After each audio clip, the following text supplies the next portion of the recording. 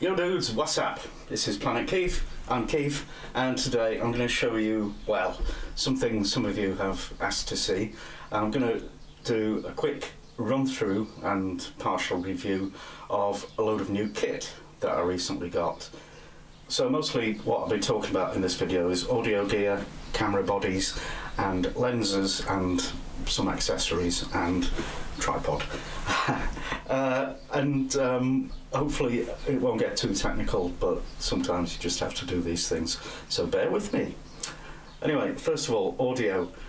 I've always used a clip-on lavalier mic, and that's been fine in terms of audio quality because you've got your clothes to kind of dampen the echo of the, you know, acoustically hostile kitchen that I shoot most of my videos in. And but the downside of that is you are physically tied to the camera with a cable, so you can't move about so much, you know, and it really started to get on my nerves. So I was looking for a solution, and you know, a fairly cheap and obvious solution to me was a shotgun mic, which sits on top of the camera. It fixes to the camera using the hot shoe. And this is a Rode Video Micro, which comes with this magnificent dead cat, and also this shock absorber. This is a Lyre, no, a Rycote Lyre shock absorber. If that lasts more than a year, I'll be surprised. So definitely registering the guarantee for that one.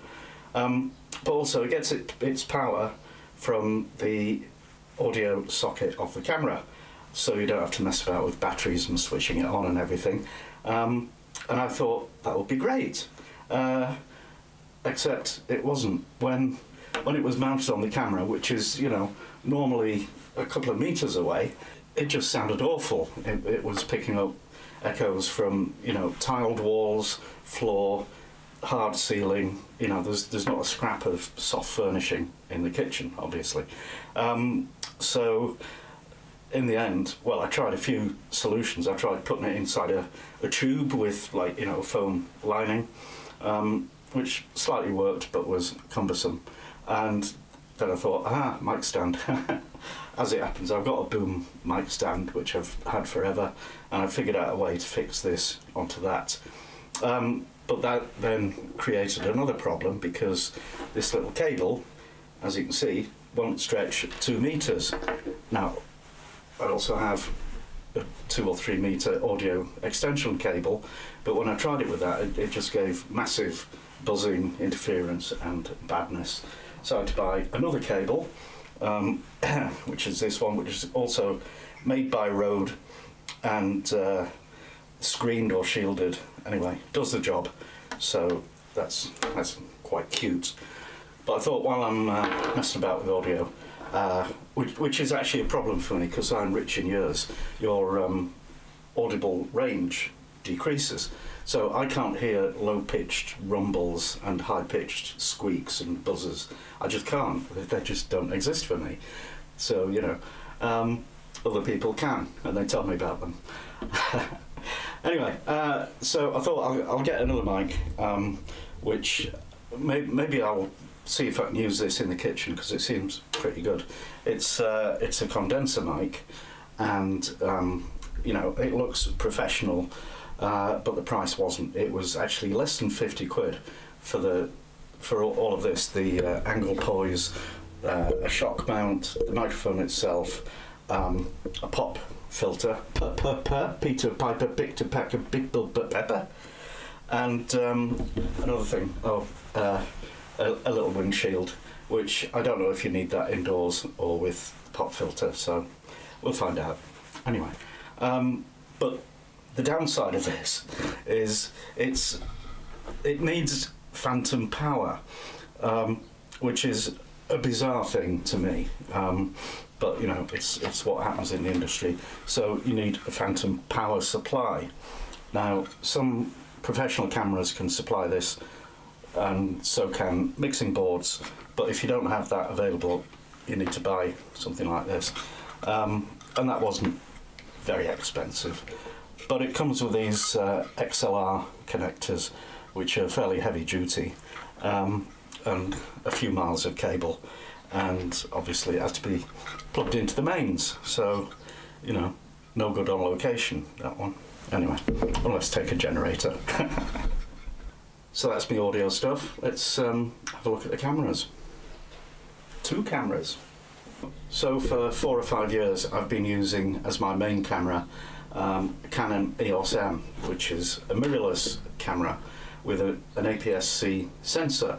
Now that's the same kind of sensor as is used on a lot of DSLRs, and it gives you a really high quality image, and I love it for that. And also I love it because it's got an audio input, which is pretty much essential. But that's about where the love affair with this camera ends, especially now I've got the new ones. And also I like to shoot my videos with 2 cameras, so one that's doing an overview of me talking to camera and chopping things up, and another one that's focused on what's happening on the worktop and on the pans and things. But my second camera was a Canon point and shoot, and the quality of the image, it's nowhere near what you get on the EOS M.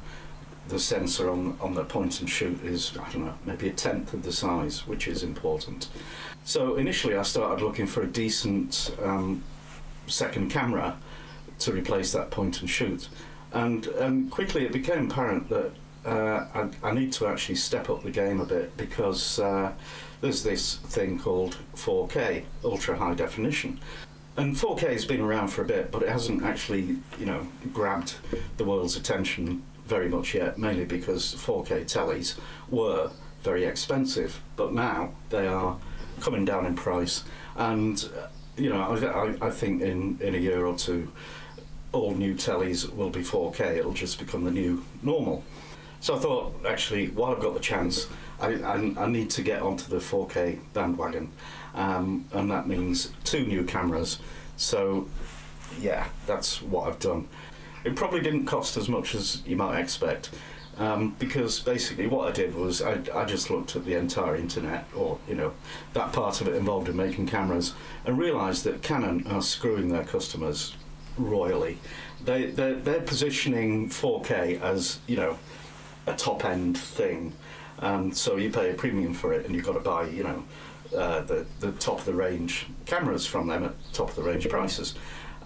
Whereas the likes of Panasonic, who make the Lumix brand of cameras, they don't carry all that baggage of trying to differentiate within a vertical market.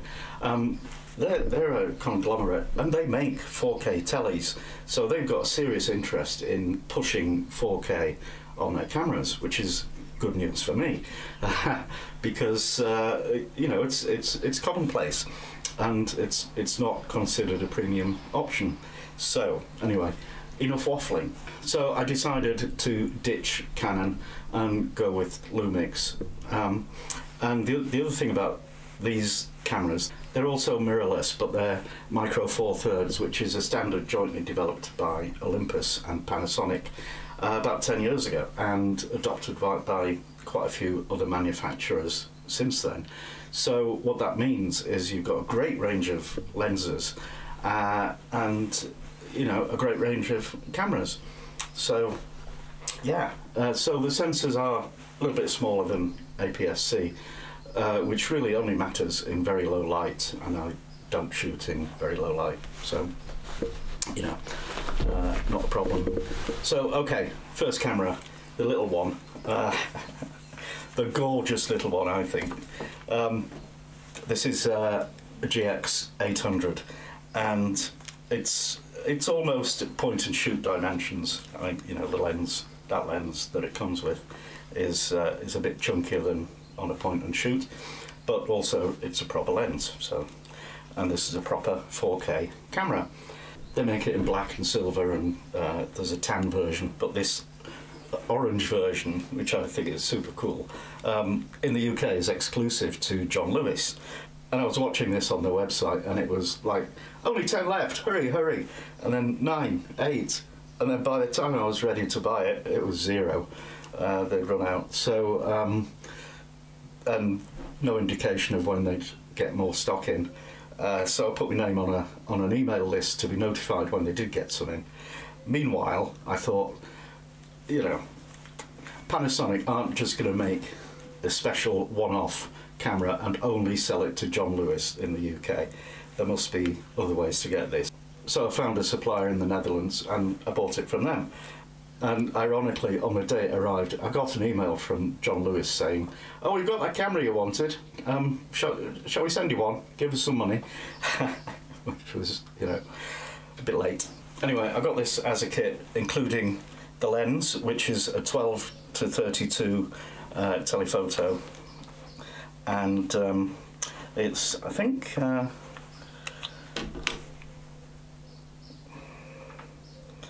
f3.5 to 5.6, which is not too shabby for a lens like that. And yeah, that's cute.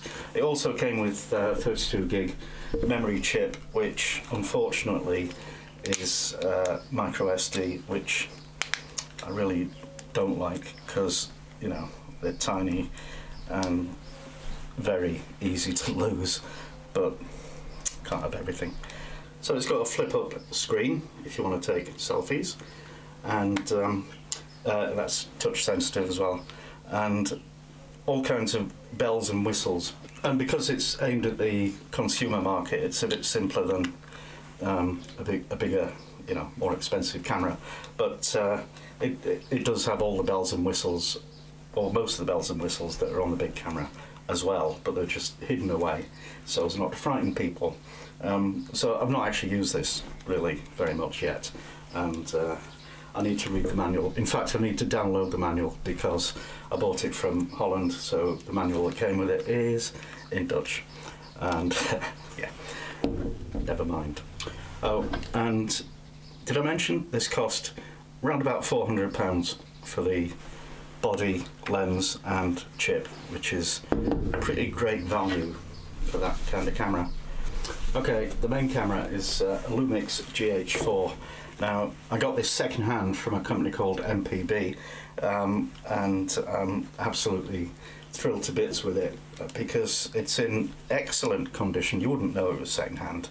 And the price, well, this isn't the most current in the series of this camera. There's now a GH5, but it is specifically built for people like me who do vlogging, as they call it, and it's wonderful. It's got all kinds of video related bells and whistles that, you know, Canon give you on, or sell you on their very high-end cameras, and these guys give you because you need them. So I paid £700 for this body, which might sound a bit staggeringly expensive, but it isn't, because well, the GH5 current version of this is around about 1800, so this is an absolute stonker of a bargain, really. So it's got a fold out and flip forward screen, which is great. It's also a touch screen, and it's got loads of knobs and dials and exciting things, which are actually quite cleverly thought out, especially these three here. This is your EV compensation, your ISO and your white balance, all there at the touch of a button that you don't even have to look for, and so you press one of those and then you twiddle the knob to adjust it. A knob on the top or on the back, either one works generally, and yeah, it's fabulous. So let's stick a lens on it. So this is my fast prime lens, also from MPB, and it's a 25mm f1.7 number, so nice bright fast lens that gives you fabulous shallow depth of field, and that was about £100 second hand, and it's in perfect condition and does what I need it to do. So in the world of micro four thirds, when people talk about focal lengths of lenses, that's 25mm. That is equivalent to a 50mm in, you know, standard lenses. And I don't understand the maths of it, but that's what it is. So any time a micro four thirds focal length is mentioned, just double it to figure out what it's equivalent to. As in this one, this is 80 to 150 focal length. You know, so that's equivalent. You know that you see these sports photographers with lenses a foot long or longer. So this is the equivalent to one of those, but you know, probably costs 1/10 of the price, and it's probably about 1/10 of the weight, and hopefully not 1/10 of the quality. So it's actually the body, the barrel is made of plastic, which is a little bit tacky, but I'm not that bothered because it does work. So you know, I can pop that on there, or if I want to be a bit silly,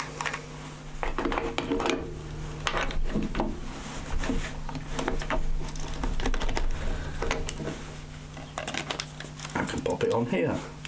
And you know, if that's not a silly looking camera, I don't know what is, but yeah, it's great.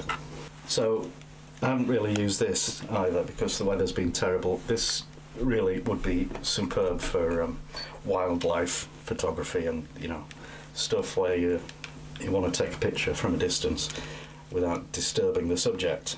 Oh, one other thing, this didn't come with a memory card, so I had to buy it separately, and yeah, that hurt. I got this 32 gig U3 SD card. Now U3 is, it's not a total standard because you can get not all U3 chips are equal. What it means is it can do a data transfer rate of about 100 Mbps, and but this one can actually do it 150, which for 4K is absolutely the kind of thing you need. Now this chip, we're used to memory chips costing almost nothing these days. This one costs £40, and you know, so I was hoping that 32 would be okay, and it is, because generally my 4K shooting sessions come in at about 20 gig, and so yeah, so it fits on there nicely, and yeah, £40. But then I consoled myself by thinking back to when I got my very first computer back in the 80s. I think it was a 386 SX with 1 megabyte of RAM, and very quickly I upgraded that to 2 megabytes, and that extra megabyte cost me £30, which was pretty much the standard price for RAM in those days for years and years. And also, you know, the computer exchange rate, so £30 is $30, and somebody's making a lot of money out of that. And yeah, so in today's money, to get a 32 gigabyte chip at £30 a megabyte would cost you £96,000. So yeah, I feel better now. And finally, I mentioned both cameras are 4K. They also both have Wi-Fi, which is wonderful because it means I can use an app to control the cameras. So the Panasonic Image app, I have it on my iPad paired with this camera, and I have it on my phone paired with that one. So I have those devices here where I am, and I can remotely control and switch off focus and various other things without having to keep on wandering round to the other side of the counter and remembering to unplug the lavalier mic. So, you know, freedom! And the other great thing on these is you've got an intervalometer built in, which means you can do time-lapse photography very easily, and that's on here as well. Not only does it make it very quick and easy to set up a time-lapse, at the end of it, it compiles the video in camera, which is brilliant. The only thing is battery life, so I haven't brought it in here, but I've got well, basically a mains power unit that, so I can run this camera off the mains, and it's got a thing that is shaped like the battery that goes in the battery compartment, and that's brilliant. There's not that option for this one, but I have got a spare battery for this, so yeah. And also lots of filters and other bits and bobs. that you don't need to know about because it's not that interesting. Right, finally, a couple of tripods. I got this. This is basically a toy and mini tabletop tripod so that I can, you know, get in close to food when I'm shooting it. But I also got this beast of a tripod. It's a Vanguard Alta Pro something, I think. It is seriously sturdy, but also beautifully engineered and made. And I like that it has these twist grips on the leg. I like that it has, the leg section is in 3 parts, not 4 or 5. And it's got a nice ball head on there. But the thing I really like is you can do this. You can raise the center column, and then you can release it, and you can set it to a horizontal or other angle, so you can quite easily do wonderful overhead shots using this. So that's great. I don't think I'd be going hiking with that. And yeah, I'm really thrilled. I never thought a tripod could be as complicated as this. It's got more knobs and levers than a jumbo jet. But yeah, they feel nice, rubberized, grippy, and yeah. And actually, as I was setting up to shoot this video, I had to go back to my old tripod, which is a Manfrotto lightweight thing, and it is so flimsy and yeah. So there you go, all my new stuff. Well, some of it. When you take the plunge into the world of 4K, suddenly your files become, you know, a whole lot bigger, and everything takes a whole lot more number crunching. So what you need is a new computer, and I got one. This is going to be quite a long video, so I won't show you the computer in this one, but maybe next time we'll go into the office and see the other new toy. Anyway, all my new goodies. If you liked it, give it a like, subscribe, become a patron or make a donation, and thanks for watching, and see you next time.